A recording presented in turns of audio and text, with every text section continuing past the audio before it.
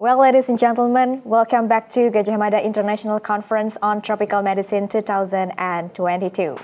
Now we are heading to the Symposium 7 under the topic of Wolbachia intervention.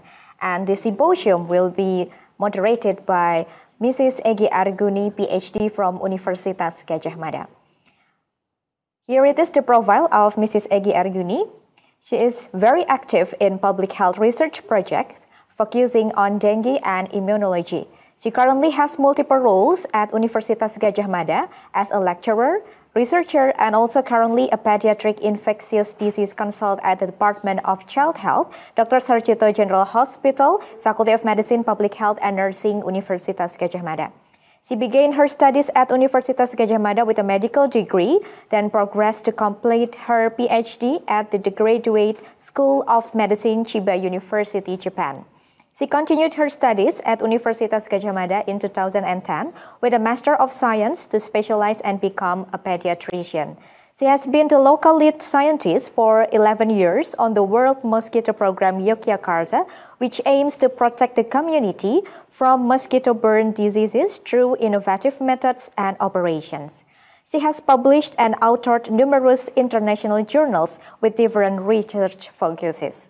Well, ladies and gentlemen, I'd like to give the time to our moderator, Mrs. Eggi Arguni, PhD. Please, the time is yours.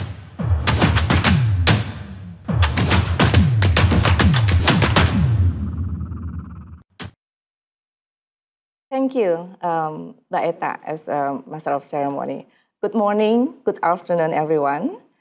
It is a pleasure for me to be a moderator in this great session, Wolbachia intervention. This session should be chaired by Dr. Tejo Sasmono, but we had sad news yesterday. Dr. Tejo, you have our deepest condolences for the loss of such a wonderful mother. And now back to our session.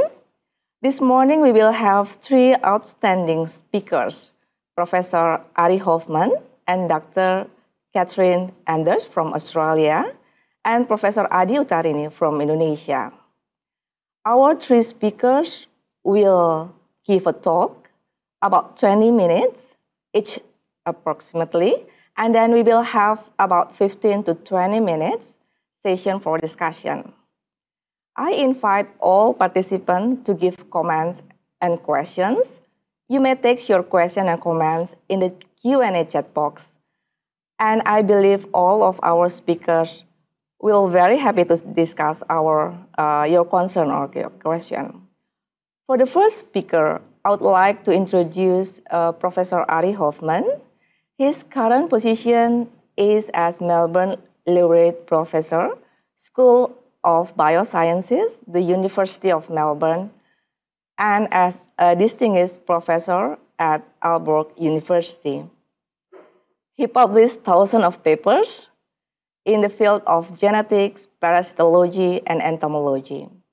He was rewarded Companion of the Order of Australia, AC, for his outstanding achievement and service. Professor Ari will talk about Wolbachia releases for disease control, replacement, suppression, and something in between. Professor Ari, I believe now you are in our session. The time is yours.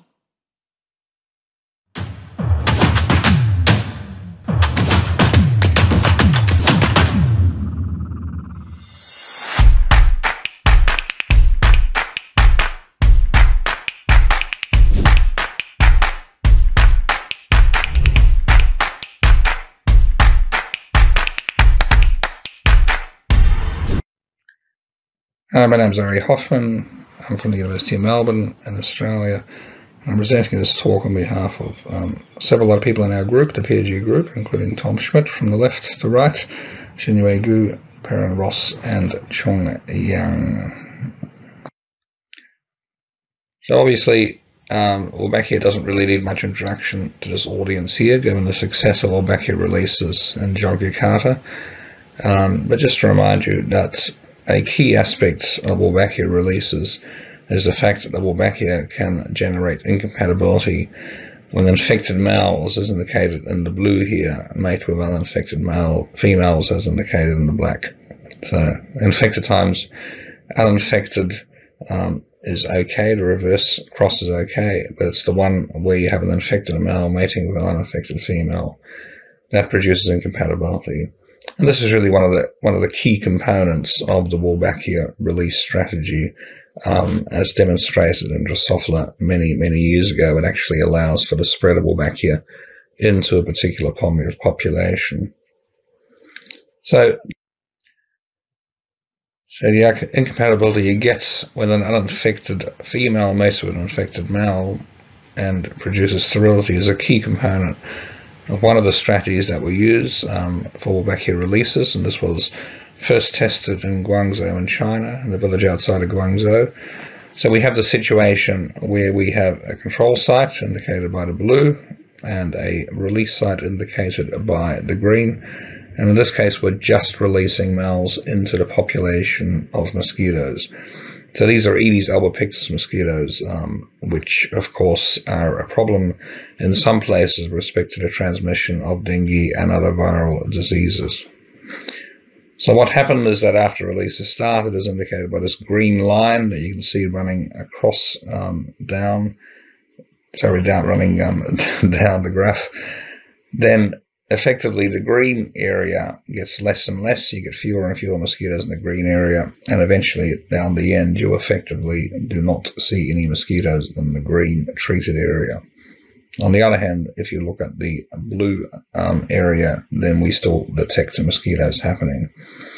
So you can use that information to look at the efficiency of suppression of those mosquitoes, and you can see that by the end of the release, it's actually close to 100%.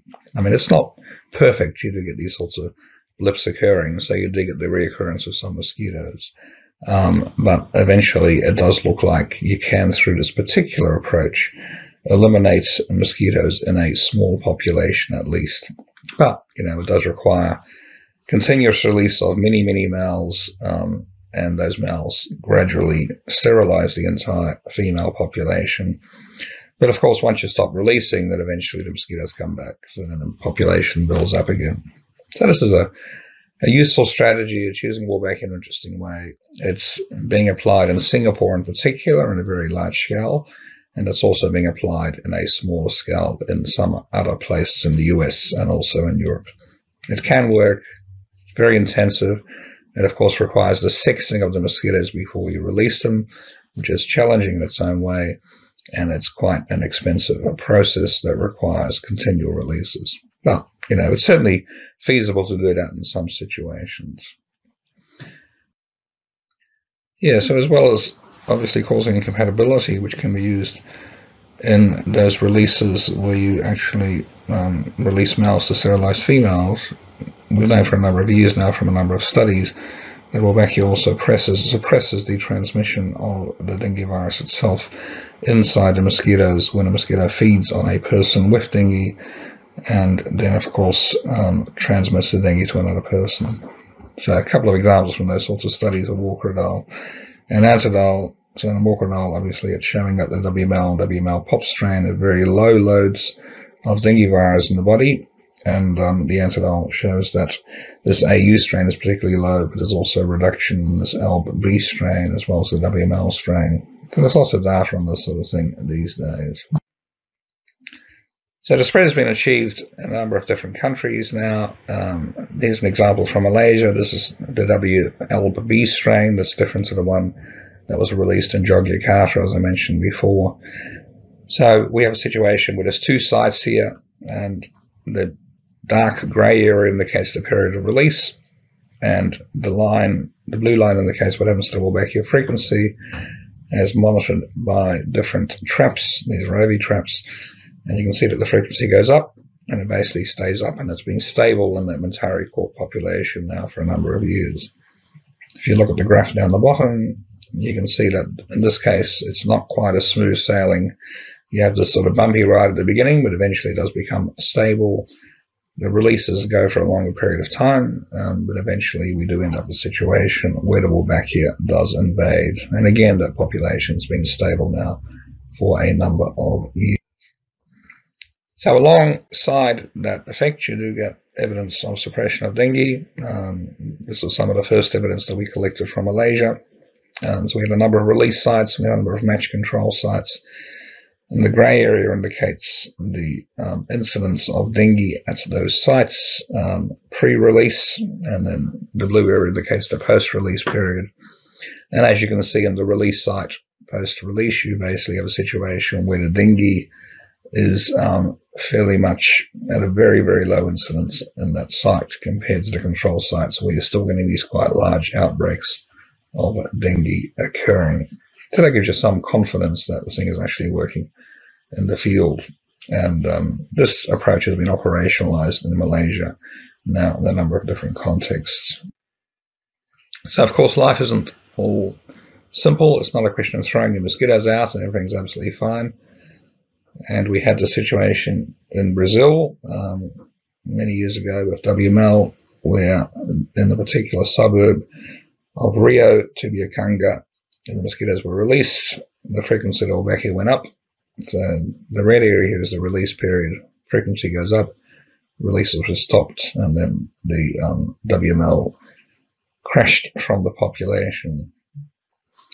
And in this particular case, what seems to have happened is that the insecticide resistance of the base population that was released was not particularly high.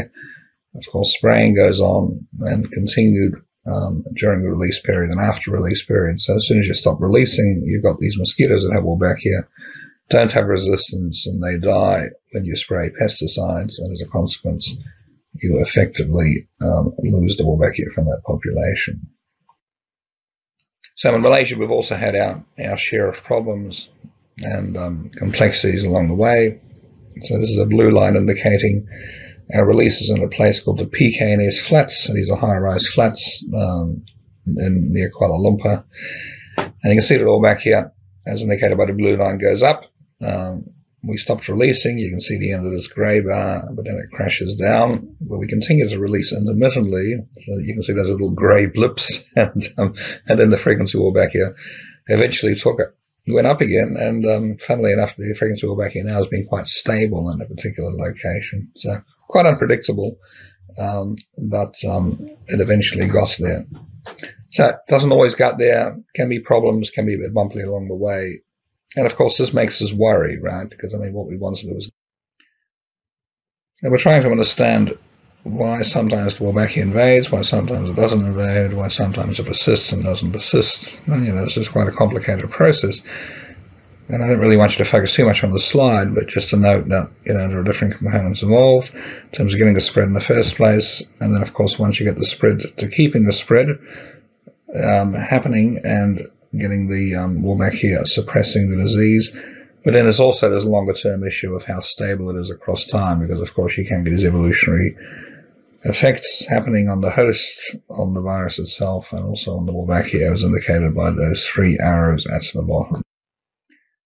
So this is a very simplified version of that slide that I just showed, which is just looking at those top sections. This is the one I want to focus on in this talk. So what we're really doing is looking at different components that contribute to the spread and the persistence of Wolbachia, and of course potentially the disease effects as well. And the first thing to remember when you consider all of this is that, you know, Wolbachia has to overcome what we call an invasion point. So if you release, you know, a very low frequency of Wolbachia in a population, then despite that incompatibility mechanism, it actually can't spread in the population. And that's because Wolbachia can affect the fitness of the host, of the mosquito host. So there are fitness consequences on the host of harboring these trans-infections of Wolbachia, and they can actually be quite large, and that can lead to the failure of an introduction, or the failure of an introduction to be stable across time. And I think it's fair to say that, you know, across the last few years, we've realized that this invasion point is much more complicated than what we used to think in the old days. So it's worth remembering, and I'm just, you know, I'm stepping out of the mosquito world here for a second to the Drosophila world. You know, WML, for instance, is a Wolbachia that was originally found in Drosophila melanogaster.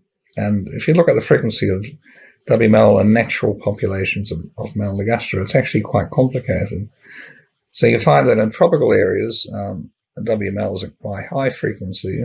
So if you look at the left-hand side of this graph, you can see that it's actually present at quite a high frequency. And this is just data from a couple of years from Australia, but we have similar data from other places. So in this particular fly, we have a high frequency towards the tropics, but by the time we go to temperate areas, we have quite a low frequency. So clearly, there is an environmental component involved in the fitness of WML in this particular host that affects its ability to persist in this particular population. So, so we know from previous work in natural hosts, in this case Drosophila melanogaster, that this is an issue. And if you look at WL, and we've studied costs associated with Wolbachia, and we realize that there's more than what we thought. So here's an example that was established a few years ago, and this is this issue of eggs that are in a state of quiescence, a state of stasis. So when you've got a mosquito, the female lays the eggs, and often the water body then dries up, and the eggs have to persist in a dried state for quite a long period of time. Water comes along through rainfall or flushing out or something like that, and then the eggs hatch, and then you get your breeding cycle started. But it turns out that when you look at the survival of the eggs against time, then you find that the Wolbachia eggs don't do as well as the uninfected eggs. So this black line is the uninfected eggs. The green line is this WML pop strain of Wolbachia inside the eggs, and it pretty much kills the eggs that are in this quiescent state. The red line indicates what happens to another strain. This is LP, and again you can see this drop-off occurring across time. So different Wolbachia strains show different rates of death during this state of stasis. WML is somewhere in between the black line and the red line. And this, of course, can mean that, if the Wolbachia kills the eggs, then you have a situation where the Wolbachia will have trouble invading and also could disappear from the population. So as well as the eggs not hatching, we also have an issue of female fertility. These are the females that come out of those eggs that have been stored for a long time. So if you look at those blue lines, this is effectively what happens when you have a Wolbachia infection present in those eggs, the old B infection, and you can see that eventually all the females become infertile. They lose fertility even though they hatch, whereas WML and the uninfecteds don't seem to be affected too much by this phenomenon. Now we've done various dissections to understand this, and basically it looks like the Wolbachia stops the development of ovaries in females that hatch from eggs that have been stored for quite a while. On the left-hand side, we have a picture of a dissected female reproductive system, and there's just no ovaries present. On the right-hand side, we have one from a normal female, uninfected female. You can see these things sticking out filled with eggs, and those are actually the sign of healthy ovaries from those females that again have hatched from these stored eggs, but in this case from an uninfected individual. So female fertility is a real issue. So we've also found quite large environmental effects on the stability of Wolbachia in some situations. And this again is something that seems to vary from strain to strain. So here's one example of one of these experiments, which we did in 2017. So what you're looking at is a comparison of three strains, WML on the left, WLB on the middle, and WML pop on the right. And what we're doing here is we're rearing the mosquitoes under different cyclical temperatures, and that become increasingly hot as you go down. And this bottom one is 26 degrees to 37 degrees. And what we're then doing is mating the individuals together, so these are all infected individuals, to see what impact it has on hatch proportions. And the point to really note is that, this WML times WML cross, you can see that the hatch rate is shrinking very quickly, is decreasing very quickly under those hot temperatures, whereas the ones from the other strains are not really. So what you're effectively doing here is generating incompatibility within a strain. So the Wolbachia has become incompatible, if you like, with itself. And that's because the temperature is causing the Wolbachia to fall out of this particular in this particular infection. So that's a problem, because of course that could mean that you end up clearing some of the Wolbachia from natural populations. So we've done quite a lot of more work on this, and so we've done quite a lot of work on this issue since we published a result back in 2017. We've compared different strains and different infections. So here's an example of the sort of work where we compare two genetic backgrounds, AU for Australia and MY for Malaysia. We're comparing combinations of nuclear and mitochondrial genes in these situations. So these are all, the black lines are all cured strains and the red lines are all infected strains, different infections from different sources. And, the point I really want you to note is that there is quite a large impact of genetic background on a lot of these sorts of traits. So if you look at this quiescent egg viability, it drops off much more sharply in one nuclear background than another nuclear background. And that just shows you that there's big effects that are separate from the actual Wolbachia. And then once the Wolbachia strains get involved, then, you get these consistent drop-offs that seem to be independent of the nuclear background. So you do get, it is quite a complex situation where it does depend on the background of the population you're going into, and that's why we always advocate that you back cross to the background where you're releasing very carefully when you're doing this sort of work. So we've also asked the question, well, can we overcome these sorts of problems? So you've got the WML infection being more heat sensitive than LB, but is it possible to make WML more sensitive, more resistant to heat? It made them be more suitable for hot temperatures. So we started doing micro-injection experiments where we look at variability when we source the Wolbachia from different locations. So the original Wolbachia strain was sourced from a lab line, laboratory line, and we've actually sourced, in this particular case, the WML Wolbachia directly from a field population. So the idea is that in a field population that's experienced to hot temperatures, you may find that the Wolbachia is a bit different and it may be more resistant to heat. And that's exactly what we find. So if you look at these two comparisons, you can see that the original WML was quite different from a genomic point of view to a new WML that we sourced from the field. So that's the first point. And the second point is, really this one here, that if you compare the WML, the old WML with the new WML, which we call WML-M, then you can see that those red bars, the WML-N, is actually better in terms of dealing with heat. In this case, 29 to 39 or 26 to 38, looking at different components. So one's transmission and one's actually direct heat resistance. But you can see there's quite a big difference between these lines. And this WML-M strain actually performs better in terms of tolerating heat and also in terms of not losing the Wolbachia infection under hot conditions during a transmission cycle. So Wolbachia is variable, you can select for it, and that's a good thing. So, I've given you a quick rundown of the sort of work we've done, and we're really focusing on showing the effects of different things. I don't have time to go into it all, but clearly, the success of the Wolbachia can depend on the environment you're looking at. It also can depend on the host background. As I showed you very quickly, it depends on the actual variant, the Wolbachia variant you're looking at. Haven't really talked about operational issues, but are obviously critically important as well. And of course, also, they depend on the mosquito populations that you're looking at. So the spread of the Wolbachia depends on the different things, but importantly, they also affect the fitness effects that are caused by the Wolbachia. And, as I said before, they can differ between populations and they are very, very important for your unstable point. So, we have recommendations for releases starting in different countries based on this sort of information. And I think that can increase the chance of success of replacement. It can also have an impact on suppression. And of course, it's also worth remembering that these deleterious effects, these negative effects on fitness that I'm talking about, are very important in terms of keeping the population down even after replacement. So replacement is not simply replacement. Replacement is also the fact that you're often dealing with a smaller mosquito population after the replacement has finished. And that's where I'll leave it. That's really it, I suppose, apart from thanking our funders. Thank you very much.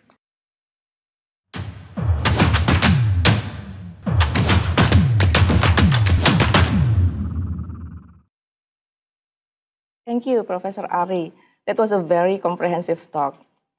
Now, our next speaker is Dr. Katherine Anders.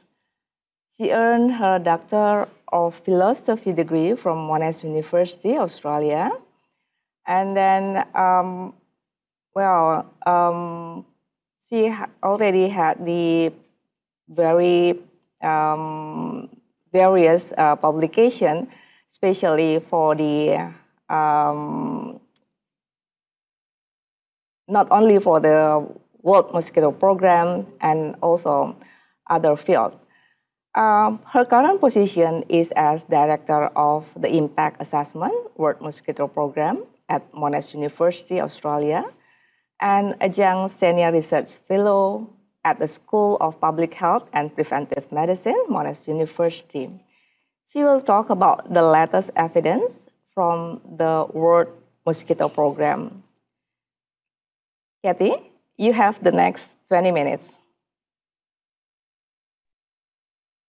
Thanks very much, Eggi. And I'll just check that you can hear me and see me. And can you see my slides? Yes. Can you see the presentation view of my slide? Yes, very clear. Okay, thank you. I already had, and hopefully, I can see the presentation. Sorry, Eggi, you can see the presentation in full screen? Yes. Great, okay. Thanks so much, Eggi, for the introduction. Good morning, good afternoon, everybody, and thanks very much to the conference organisers for the opportunity to speak to you today to give an update on the progress that our World Mosquito Program and its partners are making to deploy Wolbachia through communities at risk of dengue. As Eggi said, my name's Katie Anders. I'm the Director of Impact Assessment at the World Mosquito Program. I'm based at Monash University in Melbourne. So Ari and other previous speakers have given us a good introduction to Wolbachia already, so I'll be able to go quickly through my first few slides. But just to highlight that WMP's Wolbachia method differs from the conventional approaches to dengue control and vector control and some Wolbachia-based methods that Ari mentioned just now, which aim to suppress the mosquito population, in that our method does not aim to reduce mosquito abundance. Instead, it uses Wolbachia to transform the mosquito population and to make it resistant to infection with dengue and other arboviruses.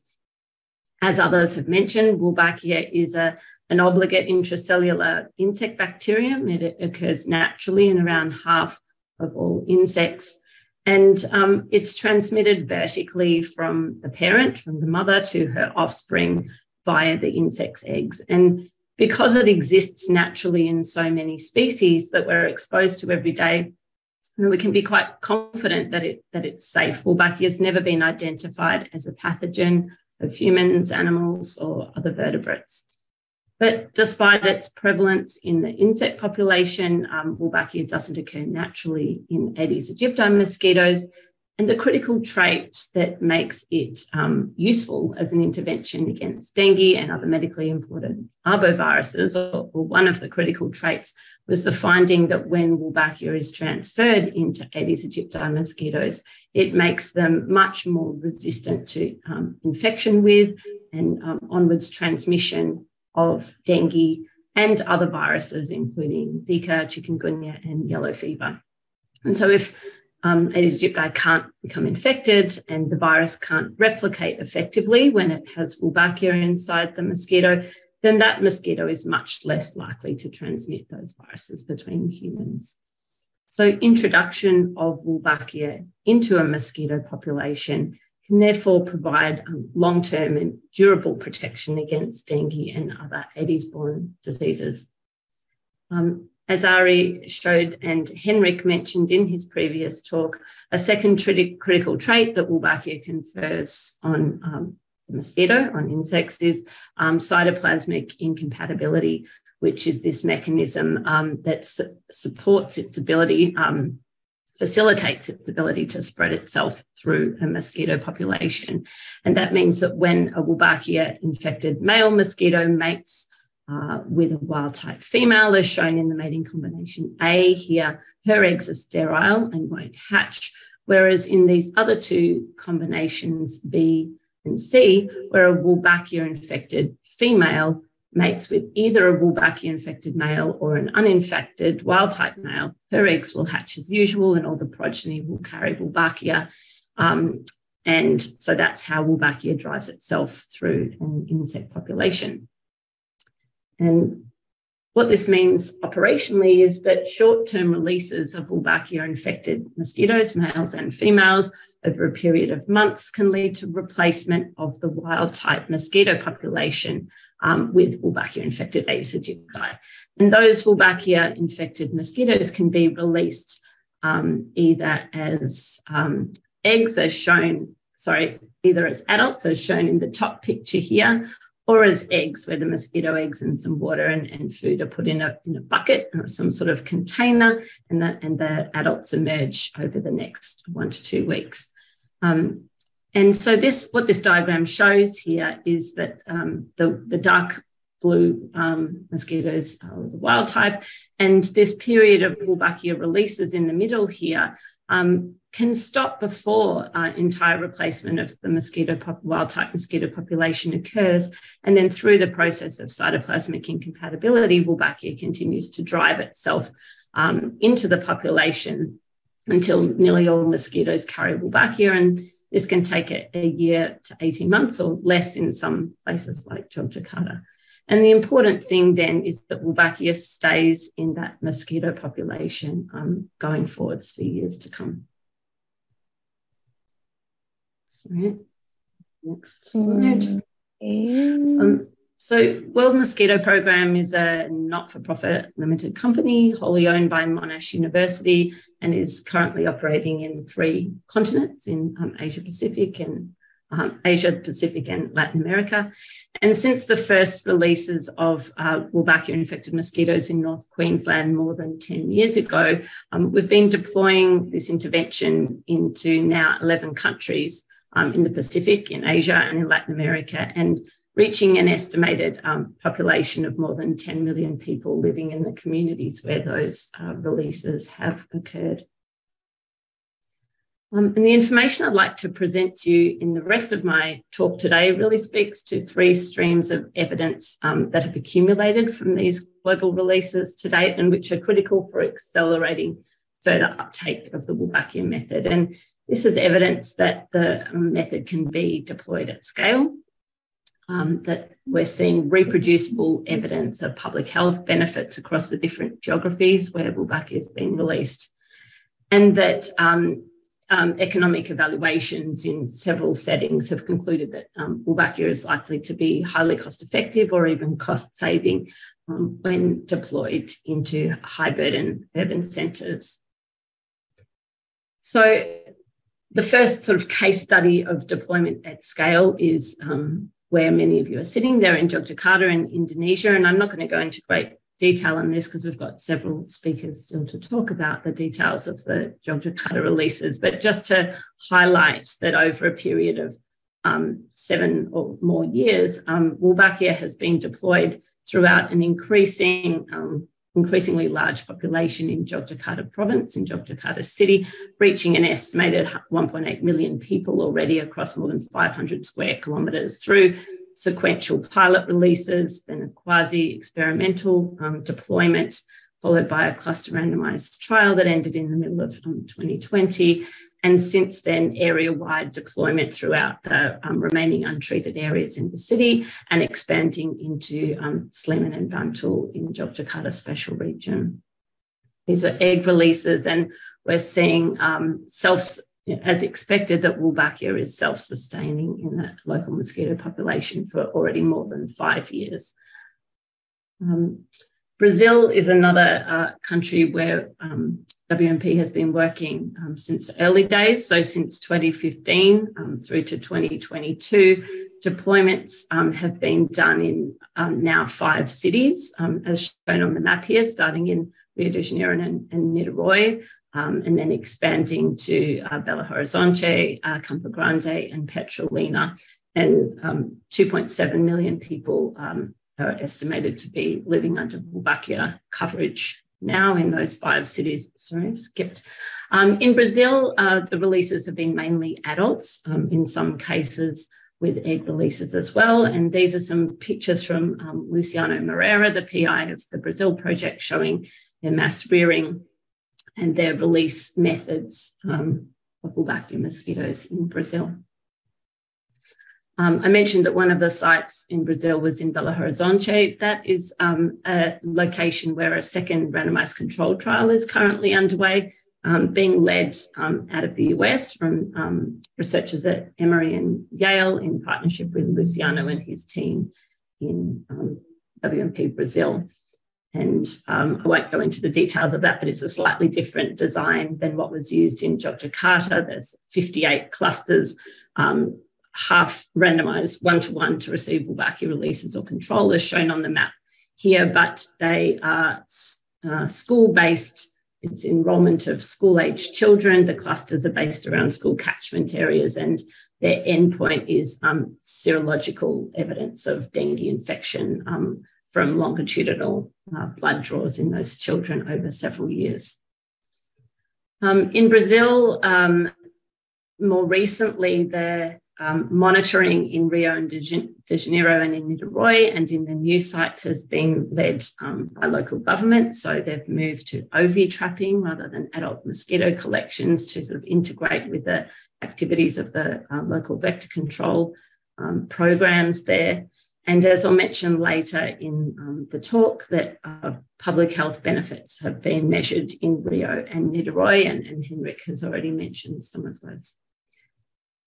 The third place in which we've deployed at substantial scale, also in Latin America, is in Colombia, again between 2015 and 2022, with staged releases starting in the Abura Valley and the continuous cities of Belo, Medellin and Itagüí in the Abura Valley, and then over the last couple of years expanding to Cali, as shown on the map of Colombia there.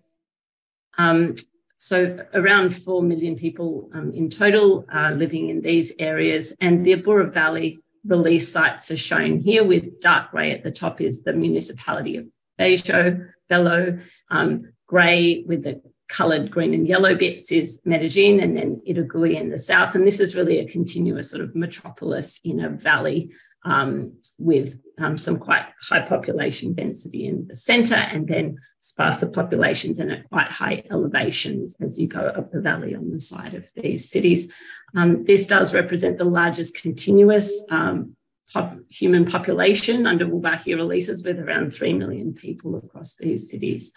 And the coloured yellow and green areas here on the northeast of Medellin are where we conducted a case control study in one quadrant of Medellin in parallel with the citywide releases, and I'll mention that a bit later.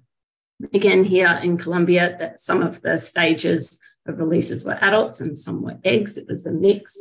And excitingly, Cali is now serving as a test case for automated aerial releases. So looking at, so Colombia has really been a site where we're looking at two extremes in a way of release methods. One being low-cost egg release methods, similar to what's been done in Yogyakarta, but using egg capsule technology, highly reproducible. These soluble capsules filled with eggs and food can be popped in a bucket. Simple and affordable, but at the same time trialling sort of overground methods of releases from above, where chilled mosquitoes are packed into a sort of release cartridge and then deployed using a UAV or a drone over the city there. So those pilot releases are ongoing now in Cali. And then the fourth site I'll mention for deployment at scale. The population is smaller, but this is still an example of a citywide release in New Caledonia in the Pacific, starting in 2019 with releases into the capital city, Numia. This graph here shows that those releases with the Wolbachia introgression line in green through a period first of adult releases and then supplemented with egg releases, and achieving 80% and since then higher stable at 80% and above in Noumea, and then expanded to the neighbouring municipalities in Greater Noumea, starting in 2022 and finishing next year, as shown on the map here, the adjacent municipalities of Mont d'Or and Doumbia, to really fill out all of Greater Noumea with Wolbachia. And I should mention that that project there is being led by a sort of triumvirate of partners with the city of Noumea and the New Caledonia government, as well as funding from the French government and Institut Pasteur Noumea. And then to mention Australia, which Northern Australia, where the first open releases of Wolbachia were done more than 10 years ago now in 2 outer suburbs of Cairns, which were then followed by staged releases over the following 6 years across all the previously dengue-prone areas of North Queensland, including down to Charters Towers and Townsville in the south, up to Port Douglas and all the way up in the Northern Peninsula area in the north, and increasingly done by Queensland Health after the initial partnership with WMP. And these 2 publications shown here, one from our group and one from Ari's group, that have gone back in and collected mosquitoes from those earliest release areas up to 10 years post-release, showing that Wolbachia is self-sustaining at a high level in that mosquito population a decade later, and that the virus-blocking properties of Wolbachia and those mosquitoes have been maintained, and that the Wolbachia genome was highly stable over time in the field population. We work with Queensland Health to use the communicable disease surveillance data to monitor dengue cases, local dengue cases and imported cases over time in the release areas. And this has really shown that in these areas where Wolbachia has been deployed, they've seen really effective elimination of local dengue transmission in North Queensland compared to the historical period where importations of dengue in return travellers from endemic areas would lead to local outbreaks, sometimes quite large outbreaks. And since Wolbachia deployment, they still have those importations until the borders closed for COVID, and they've recently reopened, but they're not seeing that spark lead to those local outbreaks of local dengue cases in those areas of North Queensland. And this is the Director of Public Health at the Tropical Health Services in Cairns, who really speaks to that public health impact they've seen in Cairns in Northern Queensland. So the next sort of stream of evidence I wanted to mention was around the reproducibility of the public health outcomes that we're seeing in these release sites. So you'll all be very familiar with the randomised controlled trial that was done in Yogyakarta between 2017 and 2020. That shows the study site there. It was very successful in showing a large and significant reduction not only in overall dengue incidence, but an even bigger reduction in dengue hospitalisations in the Wolbachia treated areas. And those results were published last year in the New England Journal of Medicine. And Adi and others may speak to those results in more detail afterwards. But what's really exciting is that even though we're not conducting randomised trials in other locations and we're measuring the impact of Wolbachia releases using routinely available disease surveillance data and looking at time series before and after Wolbachia deployment, we're seeing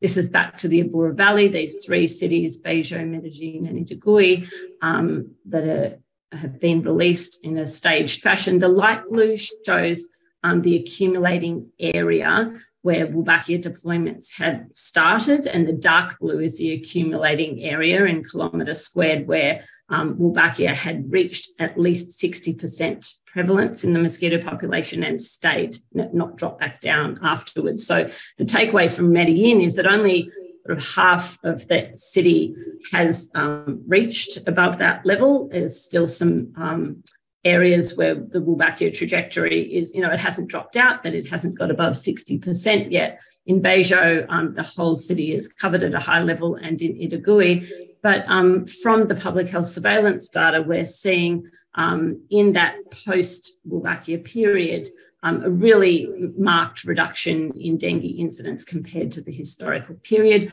with the caveat that dengue epidemics were much more sporadic, even historically, in these locations than in somewhere like Yogyakarta. But it's a large measurable reduction. Dengue cases in these cities were lower in 2021 and 2020 than any of the previous 20 years. And a parallel case control study that I mentioned on the map earlier supports a causal association between the Wolbachia deployments and reduced dengue, because even in this context of very low dengue overall, we saw a 50% lower dengue in the 3 neighbourhoods where Wolbachia was released early, compared to 3 neighbourhoods that remained untreated throughout the case control study. Brazil, where we also rely on the disease surveillance data. Henrik spoke to these results earlier, so I'll just touch on them quickly. But the takeaway here is really that even where Wolbachia is still at variable levels in the mosquito population, we're still seeing measurable reductions in dengue and chikungunya incidents. And in Niterói, the neighbouring municipality to Rio, we measured significant reductions in dengue, as well as chikungunya, and a more marginal reduction in Zika in the Wolbachia treated areas, compared to part of Niterói where Wolbachia releases weren't done. So this graph really represents these measured reductions across all of our release sites, where the circles are those point estimates of reduction and the bars are confidence intervals. And the takeaway here is that we're really seeing reproducible impact. All of these estimates and their confidence intervals are to the left of that line that represents no change, despite differences in the way public health impact was measured and the duration since the end of releases. As Raman mentioned earlier, in late 2020, we submitted this portfolio of data to the WHO's Vector Control Advisory Group. And in their meeting report after that, they concluded that based on the evidence provided, there is evidence of public health value of Wolbachia against dengue. And WHO is currently coordinating a guideline development process, and we hope that will be forthcoming very soon. I realise I'm short on time, so I've just got a couple more slides to finish up. I just wanted to mention the cost effectiveness aspect quickly in this one slide. I know it's a busy slide, but an important factor, obviously, in scaling up this intervention is the affordability and the cost effectiveness of the method. And over the past few years, we've commissioned external health economists to do economic evaluations of scenarios of large-scale programmatic deployment of Wolbachia into priority markets, including Indonesia, Colombia, and Vietnam. And the high-level results of those studies are summarised on these slides, and the takeaway messages are that targeted delivery of Wolbachia to priority cities where there's a high dengue burden and a high population density can lead to have a substantial impact on the overall national dengue burden by targeted releases. And that because the economic burden of dengue is high in these cities and in these countries, even assuming, and these studies all assumed reasonably conservatively, that Wolbachia would reduce dengue by 75%, even then that produces large economic benefits through savings in healthcare costs and in broader societal costs of increased productivity and reduced time off work and school. In Indonesia, the upfront costs of implementing Wolbachia were predicted to be recouped 2 to 3 times over within 10 years through these savings in medical costs and lost productivity. And in Colombia, the intervention was predicted to pay for itself within 5 to 10 years, even just considering the savings in healthcare costs. So just to mention in my last minute, some challenges that we see for the future of continuing to scale up Wolbachia worldwide. There's still this balancing the competing priorities of building additional evidence at the same time as moving to programmatic implementation. We need to industrialise mosquito production and the supply chain to continue to measure the durability of Wolbachia in the population and the long-term durability of the public health impact, to understand generalisability of the method across different ecological settings, and to reduce implementation costs and to demonstrate cost effectiveness and cost benefit across different settings, and obviously to navigate country entry and regulatory pathways for scale up. In summary, I hope these results have showed that Wolbachia has been successfully implemented at increasing scale over the past 10 years, reaching more than 10 million people in total, with several countries deploying across areas of more than 1 million people. The reproducible public health evidence is leading WHO to develop a policy recommendation. And we see that the intervention is not just efficacious, but self-sustaining and resilient and equitable, as well as being highly cost-effective. It doesn't require long-term behaviour change. And we're sort of challenging people to think of this more as a public health infrastructure than a traditional vector control intervention where you've got upfront costs and effort, but then you have sustained benefits. And just to acknowledge here all the many partners that are involved in this work and the very generous support from our funders. Thank you very much.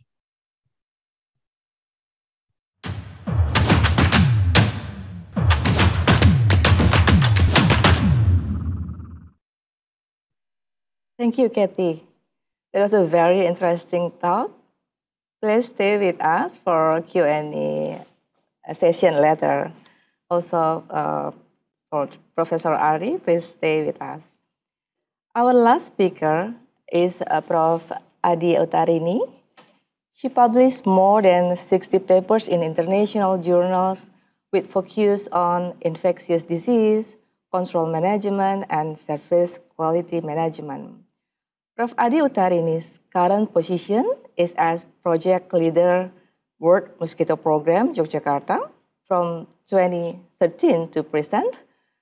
She was rewarded Habibie Award for Medicine and Biotechnology in 2019 and as 10 people who helped shape science in the 2020 Nature version, and also rewarded Inspiring Women 2021 from Forbes Indonesia.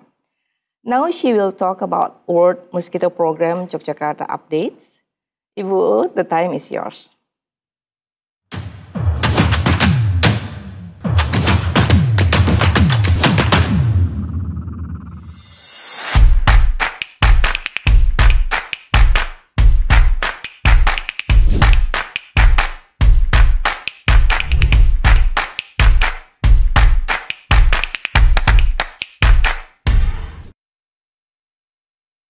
Thank you to the organizer. Good morning, afternoon, evening to all of you. I'm happy to share the updates from the World Mosquito Program in Yogyakarta, entitled From Research to a National Evidence-Based Policy. And this work is a collaboration between Universitas Gadjah Mada, a World Mosquito Program, Monash University, and supported by the Tahia Foundation. Right, next slide, please. Yeah, so I will start with a little bit about the city, Yogyakarta city, and the project, and then phases of the project with the key findings from each of the phases. And then implementation in 2 other districts surrounding Yogyakarta city, and finally road to a national evidence-based policy. Yeah, this is Yogyakarta, just to give you a bit of the taste of the city. And we enjoyed having quite a good higher educational level of the people, and also good health status, relatively well society. But like other major cities, I think despite all the good things that we enjoyed, the city also suffered from dengue. So I think in this graph that you showed at the national level, all the efforts, great efforts made by the government, despite the long efforts, I think it really reflects that the challenges are much greater than all the efforts that the government tried. So dengue is still a major public health problem, with nearly all districts in this country reporting dengue cases. Yeah, so this is the overall phases of the project. We started in 2011, and then the first 2 years of the project is for the preparation, feasibility. We thank Monash University for increasing our capacity of the team, and then building the facilities, and also started the entomology lab in Yogyakarta. And then the next 2 years, we started with releasing in the small scale areas, 2 hamlets in Sleman and in Bantul districts, and this was done 2014. Before we are then entering the larger release in Yogyakarta city, we call this phase 3, where we are allowed to conduct the study of the impact, to what extent that this technology really can really reduce dengue.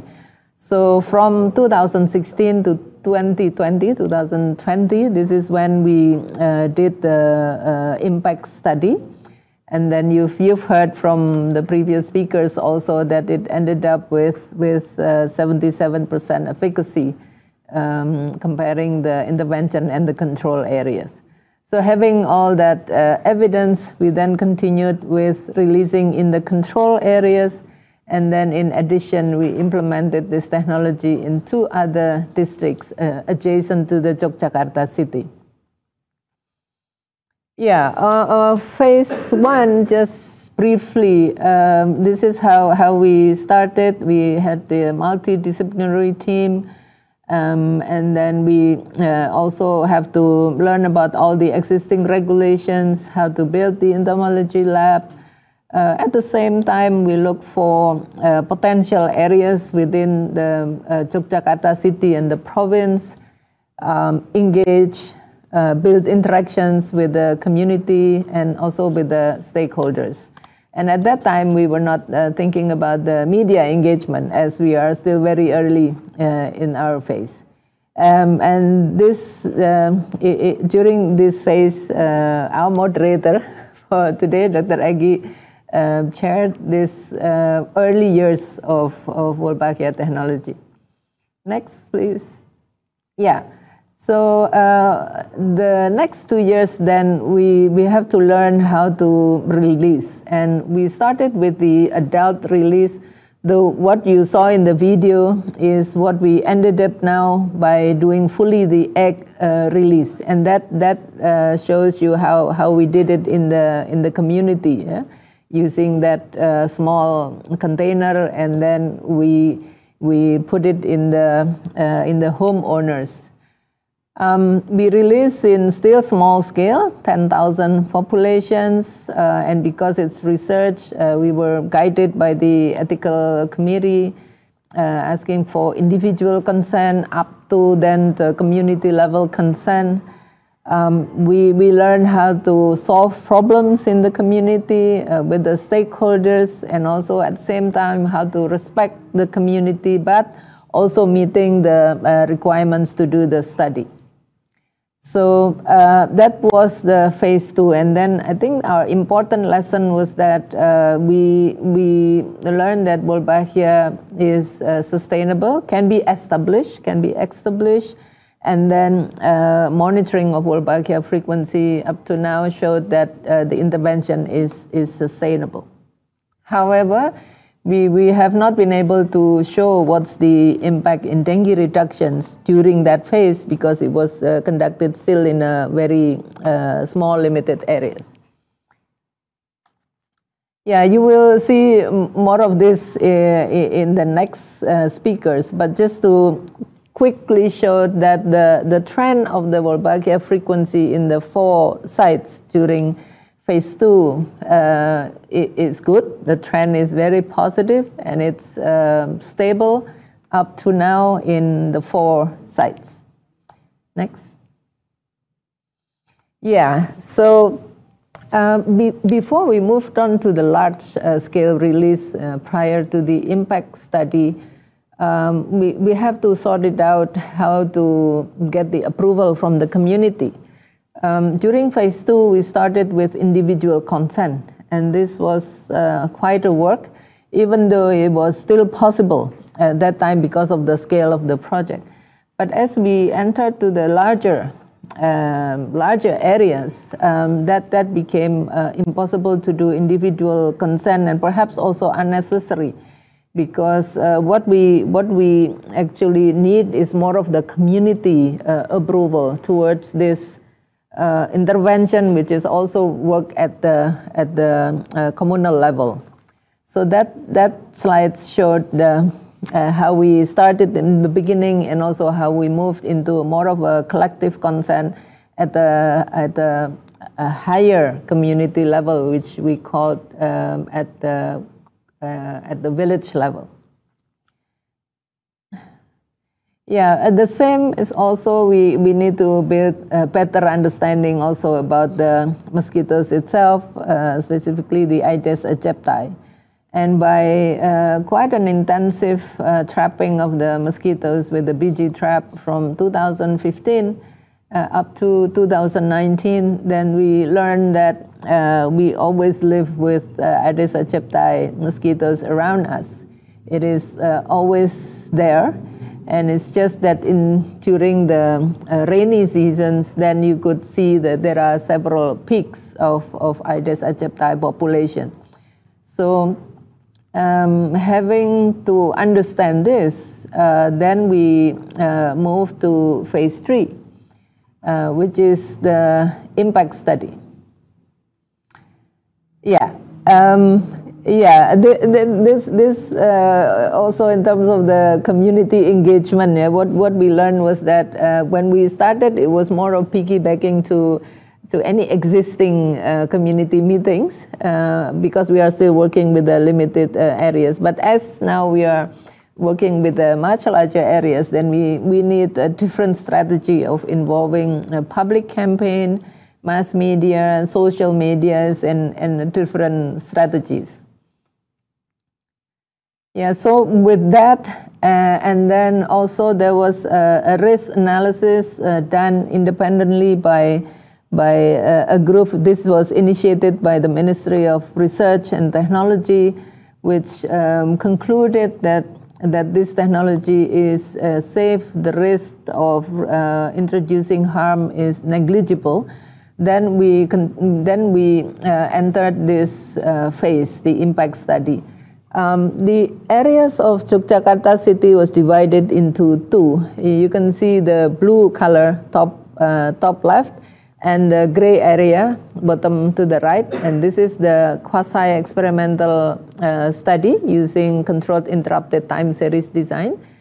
Where the blue areas, this is the intervention areas, and the gray areas becomes the control areas.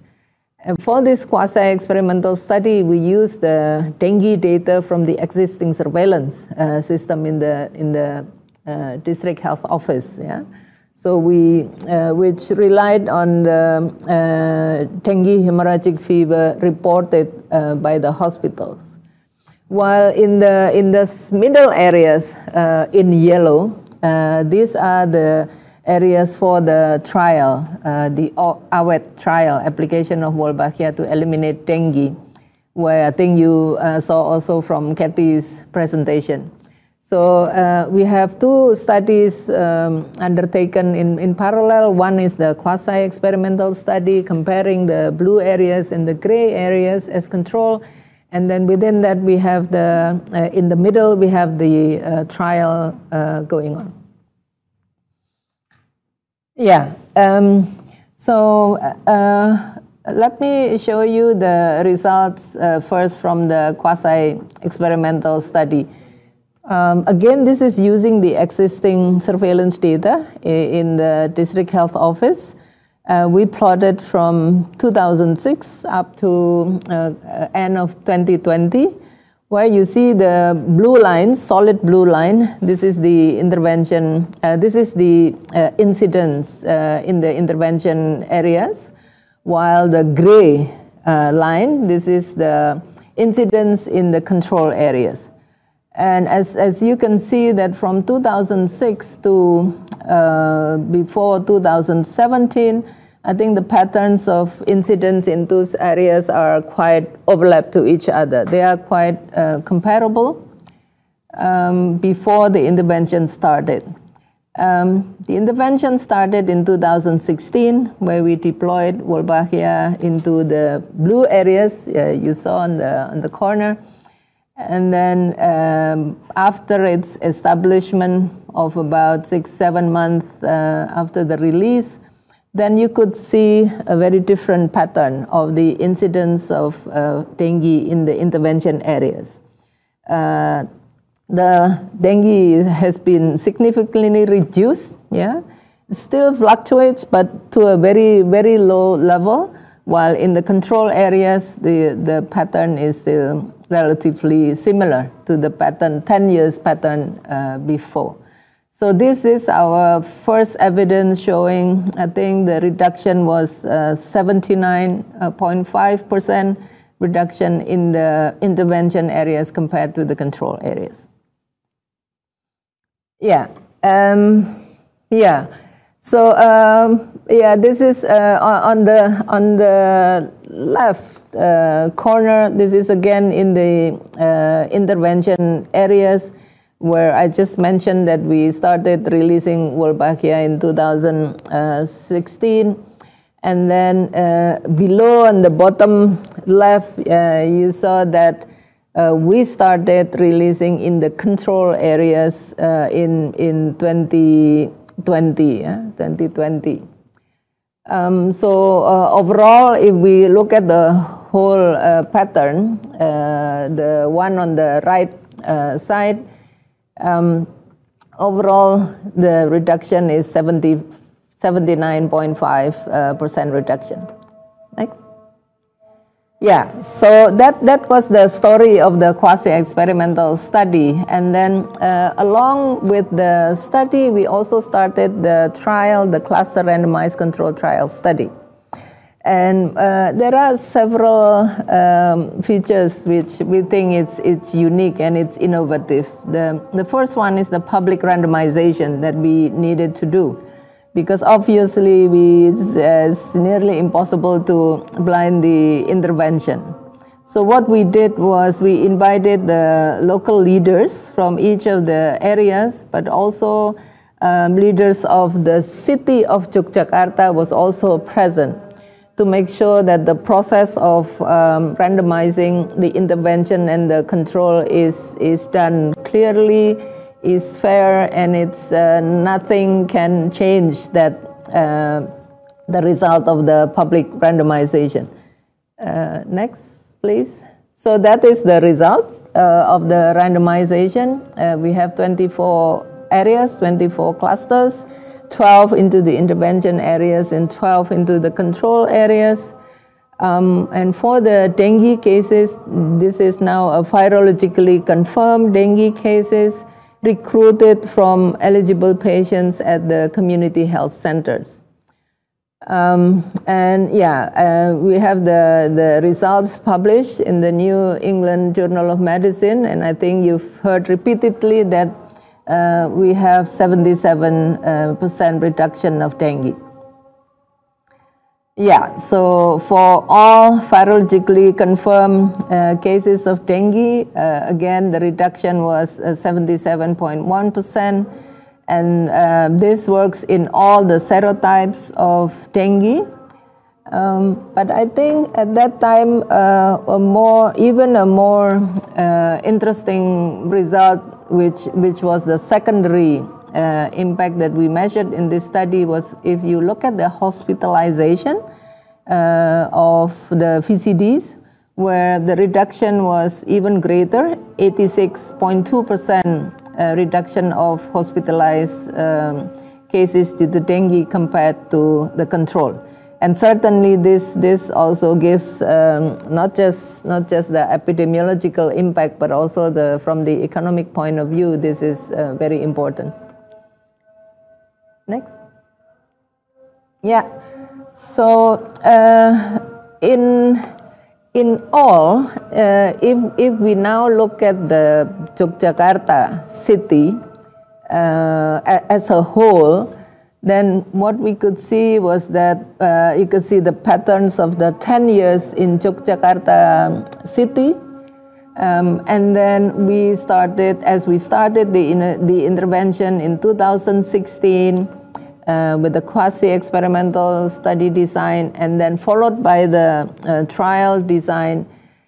You could see that now we have 100% areas covered. But also when all areas covered, you could see that the dengue cases has even lower in the city of Yogyakarta. And we hope that this pattern will continue and even lower in the future. So this is in overall the summary of the Yogyakarta city after the 2 studies undertaken in this study. Yeah, so with that result, now we are thinking of what's next beyond the research. Yogyakarta city, we put it in that map. It looks like this is it's small areas surrounded by much larger areas with higher dengue incidence. So we need to think about how to best implement this without being, being caught in the research mode all the time. So in this case, we then tried to work collaboratively with the district health office, working with in each areas, Sleman and Bantul districts, and we work out how to integrate better with the existing dengue control program. Next, please. Yeah, the areas are much larger, as you could see. Now the release area in Sleman, I think it's nearly double with the release area in Yogyakarta, and also Bantul is also larger release areas with about 20,000 number of buckets. And in both areas, we work with particularly the women health cadres, about around 3,000 women cadres in each areas, assist helping to doing the release in each areas. And also in some part of Bantul, we also try to work together with an NGO in the area. So this will enrich, I think, the experience of how to implement this Wolbachia intervention in the area. Yeah. I think if we look at the latest result, I think it's progressing very well. The latest monitoring in Sleman and Bantul areas, Wolbachia is beyond 70%. So I think we are in good situation. And from our experience before, we hope that this will also continue to be stable in the area. Yeah. In my last part of the presentation, this is more on the additional work that we did in parallel with the studies, and this is working together with collaboratively with the Ministry of Health, where we then have the opportunity to share the knowledge and the experiences with 8 other districts in Indonesia, and this was supported by the Islamic Development Bank. So you could see that these are the areas in Indonesia, and they were selected based on, there were 2 separate studies undertaken by other groups looking at different variables, socioeconomic variables, governance, but also the dengue control program variables, and from there we selected these areas. And then these areas was, 4 of these areas was proposed to the Ministry of Health as the potential areas for future implementation of Wolbachia technology. Next, please. In line with that, University of Gadjah Mada has been asked to facilitate also the first national strategy for dengue control program, 2021 to 2025, where actually Wolbachia intervention has been part of this national strategy. And 2 other documents are also in draft at the moment. They are hoping to finalize this roadmap to Wolbachia technology implementation scale up, and another document on the technical guidance to implement Wolbachia. Yeah, towards the end, I think we are very relieved that all the evidence that we found from the research is taken up by the Ministry of Health, where he is fully supportive of the project and very enthusiastic to continue with how to spread in other cities in Indonesia. Next, please. Yeah, in summary, first I'd like to highlight that we have produced this evidence and also in supportive with all the evidence from other countries. Very good efficacy, 77%, 86% of hospitalizations reduced, and also a newer coming evidence is that fogging was also reduced, so about 87% in the intervention areas. The intervention is now scaled up within the Yogyakarta province to 2 other districts, and this is implemented using different strategy, collaborative strategy. But we realize that the successful implementation at the district level also requires good training at different levels, technical support, and certainly quality assurance. With continuous effort and also policy dialogue, this study has been taken up by the Ministry of Health, and we believe the next step is for the Ministry of Health to lead this scaling up in order to protect more Indonesian people from dengue. Thank you very much.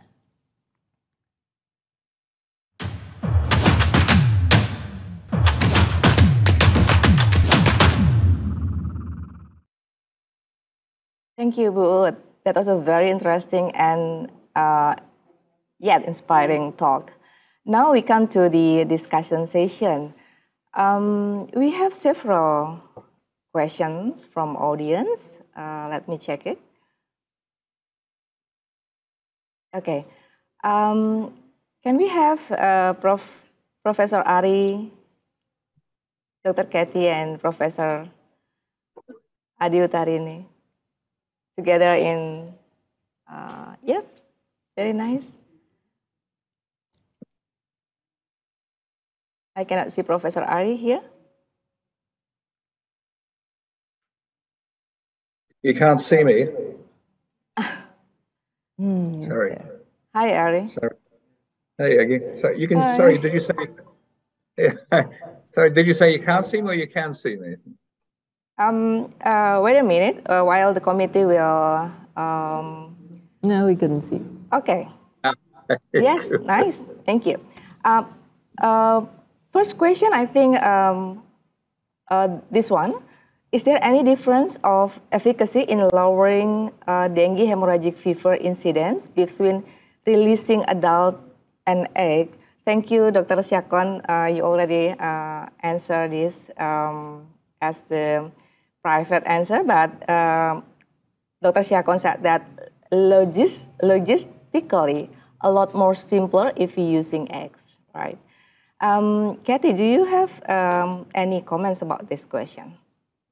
Yes, sure. Thanks, Dr. Eggi, and thanks, Syakon, for the question. So we haven't I think the question is about how well in different ecological settings we can get Wolbachia to introgress into mosquito population with the two different methods. In terms of the public health benefits, what we're seeing is that once Wolbachia is established at an intermediate to high level, we're seeing those reproducible public health benefits regardless of what the method of release was. The challenge is in different settings, how well eggs versus adults work. And eggs, as you say, have the benefit of being logistically much simpler, cheaper. You can get into hard to reach areas that don't require road access, that vehicle deployments of adults need. But we are finding in some settings, a downside of eggs is that the mosquitoes are not surviving as well. There's fitness issues that they may not emerge. We have issues with predators interfering with the mosquito release containers, eating up the larvae before they have a chance to release. Also that those water holding containers that the mosquitoes need to emerge from can be subject to heat effects if they're not sitting in shaded areas, which can compromise the development of the larvae and the emergence of adult mosquitoes. So it's something which we're really looking at both options, and it might be a setting-specific question as to what's the most appropriate release method in different locations. We have seen establishment from both adults and eggs, though, and we have seen public health benefits in both of those settings once Wolbachia has established. Thank you. Thank you, Kathy. Okay. Next.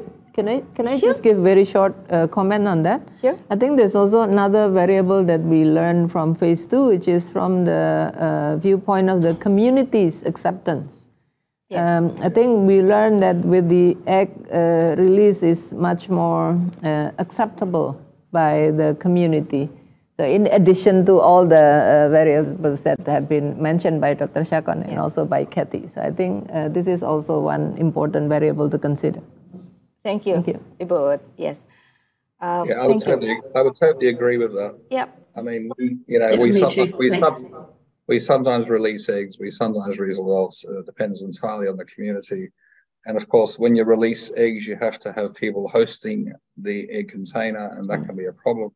In some communities where they'd rather just see releases happen very quickly from adults. So, and I think the other thing it's worth considering, which I'd add to these comments, which I totally agree with, are that of course it also depends on eventually when you go to delivery of the mosquitoes through, for instance, drones. That's also going to dictate the nature of what you're releasing. And certainly in a lot of developments that are happening in that area, it's the adults that make a much easier release target. So. Yes, thank you. Awesome, Prof. Ari. About question, you already answered in the Q&A. I will move to live question to you, Professor Ari. About the question, are there any genetic constraints between vertebra and invertebrate hosts which might be adapted by dengue viruses in order to interrupt the effectiveness of Wolbachia, which is transmitted by Aedes aegypti? Would you please comment about this question? Yeah, I found this question a little bit confusing. I wasn't quite sure what it was actually asking in terms of genetic constraints. I mean, of course, we have a situation where different dengue serotypes may affect the nature of the transmission blockage. At this stage, we're pretty confident that all the serotypes can be blocked by the Wolbachia, and that's good. But of course, potentially you have a situation where you do have virus strains that are going to be harder to block, and that of course could evolve over time, and it's something you have to actually monitor in time. So that it's a fact that it could affect the effectiveness of the Wolbachia strategy. We don't think that those sorts of things are going to happen very quickly, because when you look at the mechanisms involved in the virus blocking, then it looks like there's multiple mechanisms. It's not just one mechanism, and that actually means that the Wolbachia strategy in terms of the virus blockage is much more likely to be stable than if you had a single mechanism that could be overcome by the dengue. But I think it's, for the long-term effect of this, I think it's something that we have to keep monitoring. So at this stage, it looks good, and as Katie indicated in her talk, we're having stability at the moment of the virus blocking. But it's just something that we need to keep monitoring. I think it's critically important, and particularly monitoring locally, because of course, what's happening in Yogyakarta may be different to what's happening in Kuala Lumpur, may be different to what's happening in Colombia or Brazil. And it also depends on the nature of the Wolbachia strain that you're releasing. Don't forget also that we have a lot of Wolbachia strains potentially available. So if one fails, we can always start releasing another one. And that's one of the nice things about Wolbachia. You can have a fallback position. Okay. If I could just add, sorry, Eggi, if I could just add, one of my colleagues, Kat Edinburgh, has a talk in the next session where I think she might be addressing some of those questions. She's doing work on passaging dengue virus through Wolbachia-infected mosquitoes and trying in the lab, seeing if there can be evolution of resistance to Wolbachia. So the next session might help to answer that question too. Yes, thank you. Continuing the next question, I think it is also to Prof. Ari. How long will the Wolbachia be sustainable in the community? Is there a possibility for need of release as the Wolbachia number decrease in the future? Yes, I mean, at the moment it's not just the number, but it's also the density of Wolbachia, right? That's the other potential thing that you've got to watch out for. So it's possible that Wolbachia density will also go down and might be, mean that you're facing a situation where they might be less effective in terms of blocking the transmission. At this stage, we're seeing remarkable stability. Of course, the advantage of Wolbachia is that there's a bounce back built into the Wolbachia because, if the frequency goes down for some reason, because of the incompatibility, that mechanism, it pushes back up again. So if the frequency of Wolbachia dropped down to 60%, then of course, you would expect the Wolbachia to climb back up again if initially it was sitting at 80% or so. And of course, as both Dr. Adi and Katie emphasized, we've got a situation where even at 60%, you're still getting positive effects from the Wolbachia rising. So at this stage, I think, it looks stable. At this stage, of course, we have situations where natural Wolbachia infections are stable for thousands of years. So there's a good chance it'll be stable for a very long time. But, it's also possible that for some environmental reason, you might get that effect. I think one of the challenges, for instance, that might be one of the major ones that affect it eventually might be antibiotics in the environment. If they build up to a certain level, then you can get some instability because it clears the Wolbachia out. I think beyond that, I would suggest that Wolbachia is going to be pretty stable.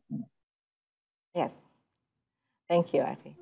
The next question to Professor Adi Utarini. Wolbachia technology is a good innovation in controlling dengue. Will this technology implemented in high dengue cases areas outside Yogyakarta? Yeah, you already mentioned about this planning, Prof. Adi Utarini. Would you please elaborate more about this question? Yeah, so the question is, would it be implemented in other areas in Indonesia? Yeah. I think what I can only mention was that I think the Ministry of Health has already stated their commitments that efforts will be made to implement this in 5 other cities in Indonesia. So far, I think at this stage, the commitment is there, and this will be led by the Ministry of Health. And well, let's hope that we will be able to see the implementation in other cities in Indonesia. Yes, this is our hope too. Thank you, Prof. Adi. Next question, I think it is also to you, Prof. Ari. Why the Wolbachia injected Aedes aegypti that released in Yogyakarta is only from egg, but in Brazil, Colombia, New Caledonia, Australia are adult and egg? Is there any differences on the result of Wolbachia release in those areas? Maybe also next question is that what are the big challenges or obstacles for the Wolbachia release in Yogyakarta from the first phase until now? I think the second question will be for you, Prof. Adi Utarini. Ari, would you please answer the question number 1? And also Kathy. Yes, also Kathy. Yes. The question is why in Yogyakarta city release only egg but not in other countries? Sorry, are you? That's for Professor Adi or Professor Ari? Sorry, I'm getting confused. Yeah. It's you, Ari. It's a great name, right? I mean, Ari, Adi, very close. Yes. Agree. So I think, I mean, another cut, I think it comes down, I think we sort of partly answer that, right? And I think Prof. Adi and Prof. Katie also answered that to some extent, right? Because we're looking at a situation where it's culturally dependent. And of course, the egg is a great example of a system where you can produce a lot. It's very easy from a production point of view. You can just stick it in the container and you can take it out. That's really great. But the problem is that, as Katie indicated, that, the container can go rancid, as we say, right? It can get too hot, you get too much bacteria in there that can actually kill a lot of the larvae as they emerge. And that can be a problem. You can have a little spider that fills the holes with a net. And that, of course, can also be a problem. So the recovery rate is a bit lower from a container than from an adult release. And there are also cultural reasons, right? I mean, basically, if I was releasing in some countries and put a container out, I would lose about half of my containers that I put out. And that actually happened in Malaysia in one place that we did them in. And, we ended up having to hide the traps with the eggs quite substantially to get an effect. And of course, you can get a slower increase in Wolbachia from egg releases than adult releases because you don't get the instant incompatibility. When you release males, they mate with the females, they produce the incompatibility. So the effect is much quicker than what you see with eggs quite often. The increase tends to be low.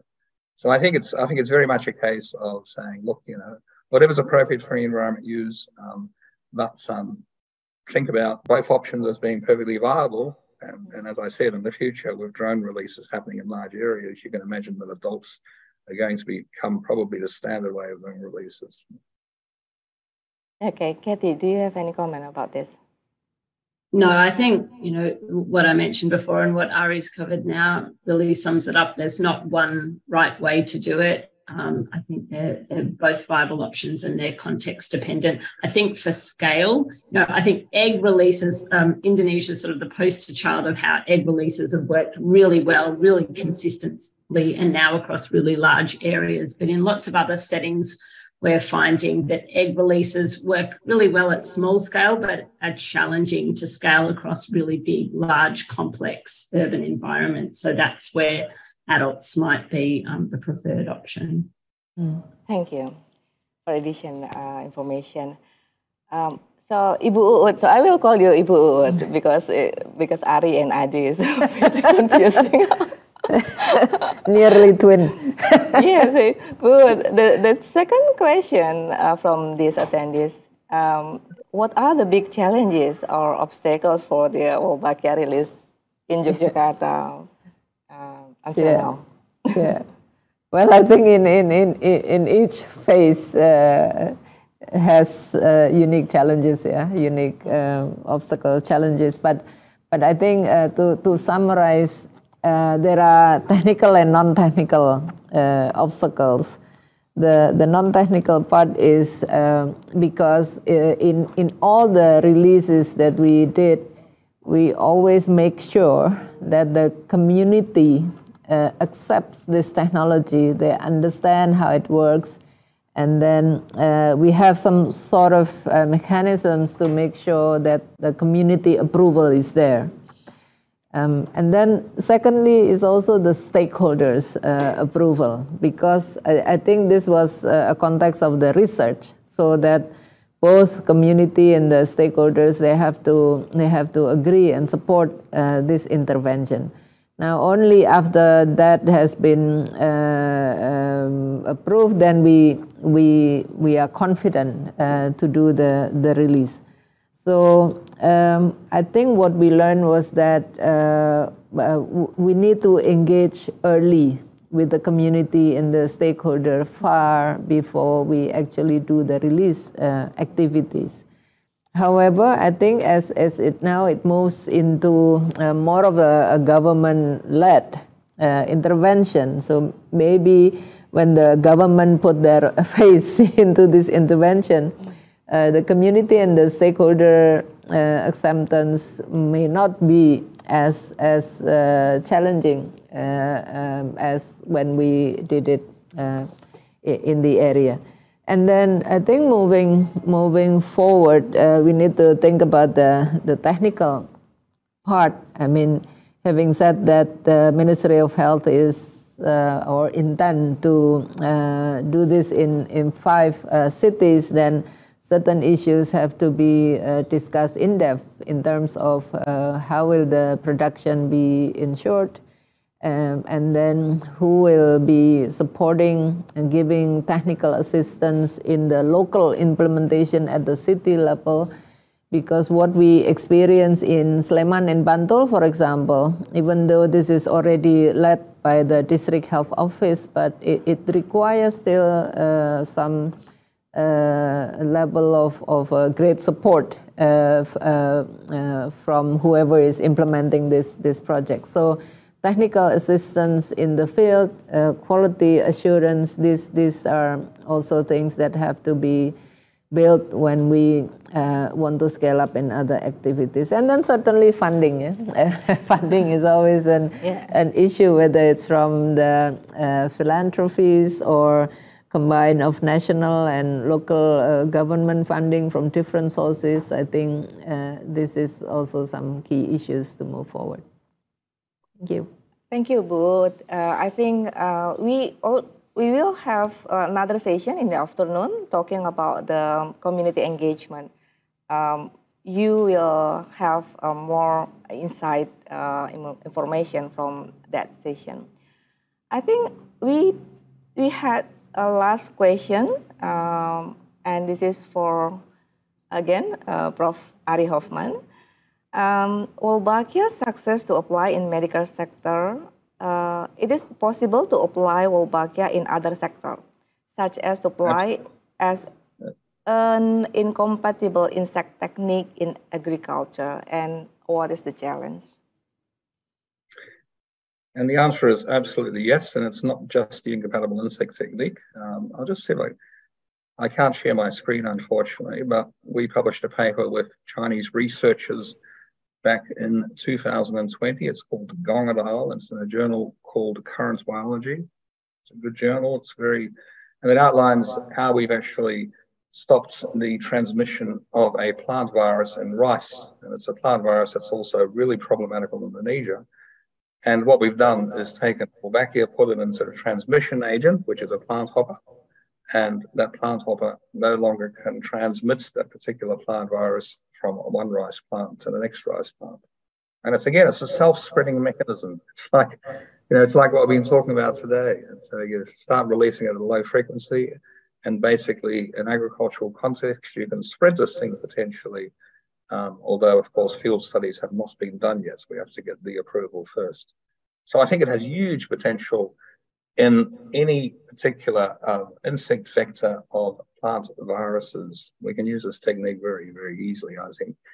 And don't forget also that, there are a range of endosymbionts that cause incompatibility. It's not just Wolbachia, there's also Arguni and other things. And there is certainly a lot of interest in fruit flies, for instance, economic fruit flies, again, a problem in Indonesia, where we can use the Wolbachia to generate lines that can be released for SIT. So that's also a big thing, I think. But just more generally, and I'd make one more point, there's a whole lot of endosymbionts out there apart from Wolbachia that are also incredibly useful. And, I think we're starting a revolution here in terms of using endosymbionts for more sustainable pest control. And I think mosquitoes are the first one off the rank. I think we have a long way to go, but I think it's a really exciting area into the future where we can really do these things. And as Professor Ari emphasized, we can decrease the input from a broad spectrum chemicals, which of course are incredibly harmful to the environment. And ones that Katie didn't include in an economic analysis. But I mean, I think it's a fantastic opportunity to really decrease the amount of pesticide that's going on in the environment, which of course indirectly is again very harmful to humans and also to other animals.